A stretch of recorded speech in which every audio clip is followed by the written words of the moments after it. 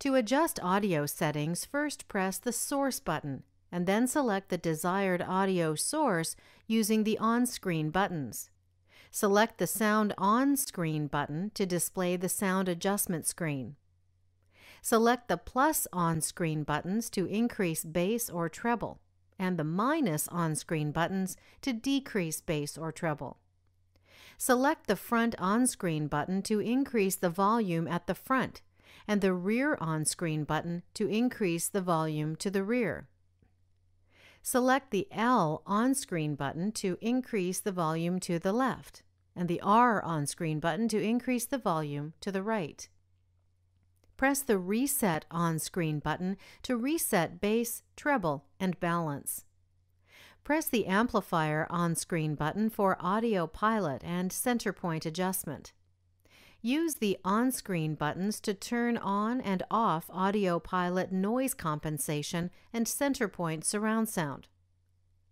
When center point is on, the true surround sound effect of center point can be adjusted to any one of 5 levels. To return to the previous screen, press the OK on-screen button.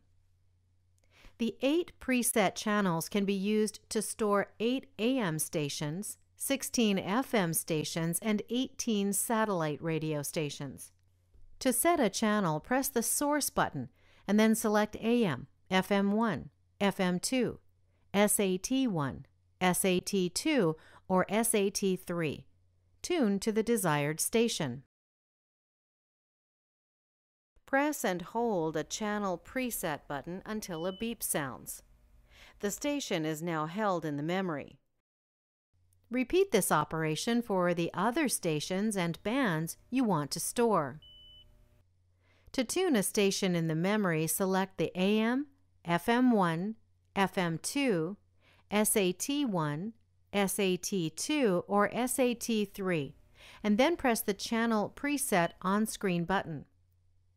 To automatically scan and temporarily store up to 8 stations with the strongest frequencies in each AM or FM band, press and hold the Auto Memory button until a beep sounds. To tune an auto-stored station, press its Channel Preset on-screen button.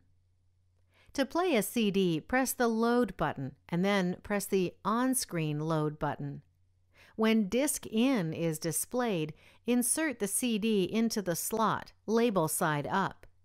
The auto-loading mechanism will set the CD and begin to play it after the display is closed. To select a track on a music CD, press the Seek Track button up or down. To select a folder on an MP3 or WMA CD, press the on-screen button up or down. To show the rearview monitor display, shift the transmission into reverse with the ignition switch on. When the shift lever is moved from the R position to another position, the screen returns to the previous display.